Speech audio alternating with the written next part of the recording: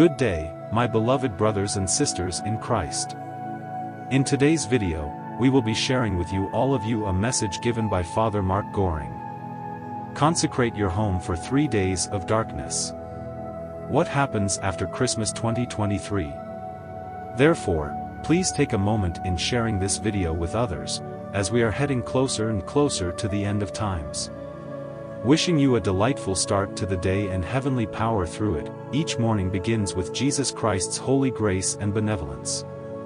God's blessings are entangled with each one of your smiles. To ensure that as many people as possible see this video, kindly take a moment to share this video and subscribe to this channel. Before coming to the main part of this video, let's join us and pray together. God bless you all. Let us pray. And of the Holy Spirit, Amen. Our Father who art in heaven, hallowed be thy name. Thy kingdom come, thy will be done on earth as it is in heaven. Give us this day our daily bread, and forgive us our debts, as we forgive our debtors, and lead us not into temptation but deliver us from evil. Amen. Hail Mary, full of grace, the Lord is with you. Blessed are you amongst women, and blessed is the fruit of your womb, Jesus. Holy Mary, Mother of God, pray for us sinners, now and at the hour of our death. Amen. Come, Holy Spirit, fill the hearts of your faithful and enkindle in them the fire of your divine love. Send forth your Spirit that we be created, and you renew the face of the earth. O God, who by the light of the Holy Spirit instructed the hearts of the faithful, grant that by the same Holy Spirit we may be truly wise, and always enjoy your consolations, through Christ our Lord. Amen. The biggest distinguishing factor of Fr.Mark Goring's message from church-approved messages about the apocalypse is the specificity on the timing and details about the apocalypse. He said, "The time is now. The Father told me you will build it, or the second monastery at the end of the mandate of Trump. This means that in 2023, you will have to build it. After Christmas 2023, there will be political collapse. There will be a warning where the whole world will see Jesus on the cross in the sky, with rays coming from his sacred wound, where blood and water gushed forth as a font of mercy for us.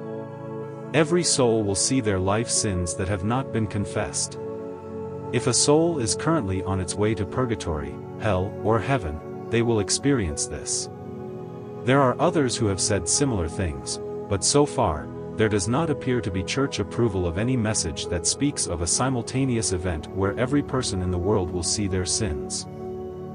Small tongues of fire will land on every soul during this process, which will last about 15 minutes. Every soul will encounter our blessed Lord. After this event, mankind will have 6 weeks of calm to get to confession and make a decision before all hell breaks loose on earth. All people will be shown the truth of Christ's one holy Catholic Apostolic Church.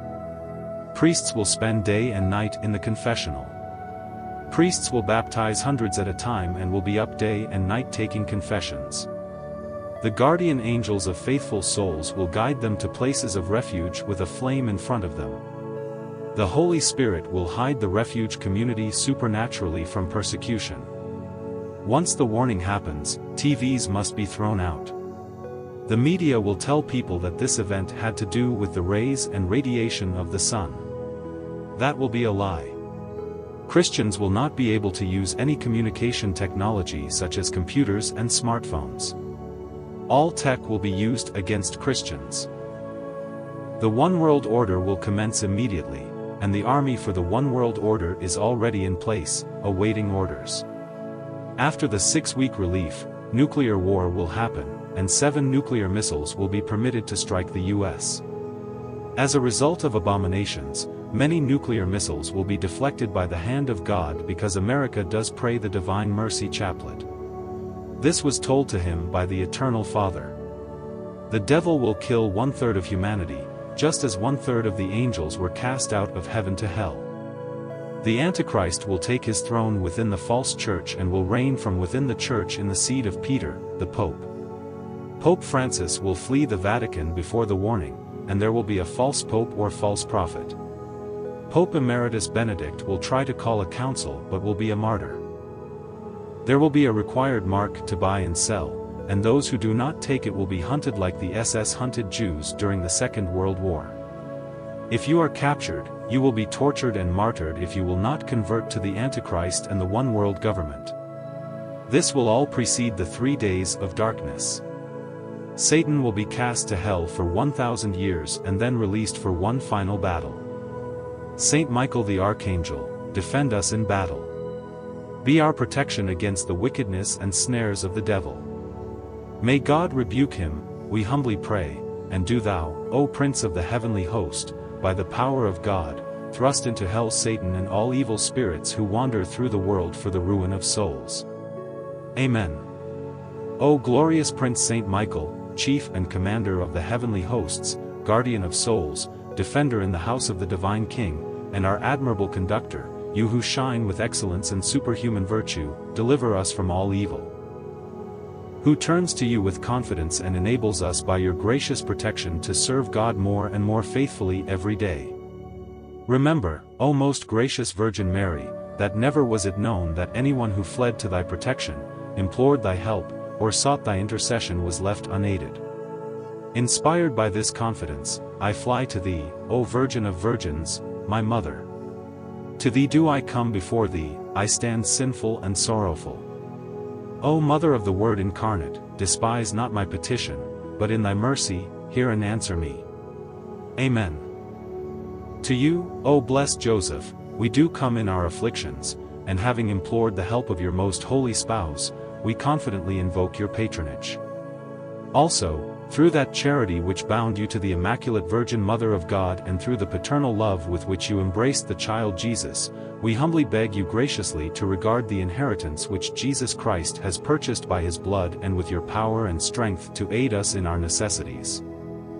Almost watchful guardian of the Holy Family, defend the chosen children of Jesus Christ. O most loving Father, ward off from us every contagion of error and corrupting influence. O our most mighty Protector, be kind to us, and from heaven assist us in our struggle with the power of darkness. As once you rescued the child Jesus from deadly peril, so now protect God's holy Church from the snares of the enemy and from all adversity. Shield to each one of us by your constant protection, so that supported by your example and your aid, we may be able to live piously, to die in holiness, and to obtain eternal happiness in heaven. Amen. Let us also recite the act of contrition together that, outlawed by his most precious blood and sacrifice on Calvary, may cleanse us of all our iniquity and sin and grant us the grace to be truly saddened and remorseful for all the transgressions and sins that we have committed intentionally and unintentionally. May he also give us the grace to do all the necessary penances and never commit these grievous sins anymore. O my God, I am heartily sorry for having offended thee, and I detest all my sins because of thy just punishment, but most of all because they offend thee, my God, who art all good and deserving of all my love. I firmly resolve, with the help of thy grace, to sin no more and to avoid the near occasion of sin. Amen. In the name of the Father, and of the Son, and of the Holy Spirit. Amen. Thank you for watching, and may God pour down an abundance of graces and blessings upon all of us. Till next time, stay blessed and keep praying.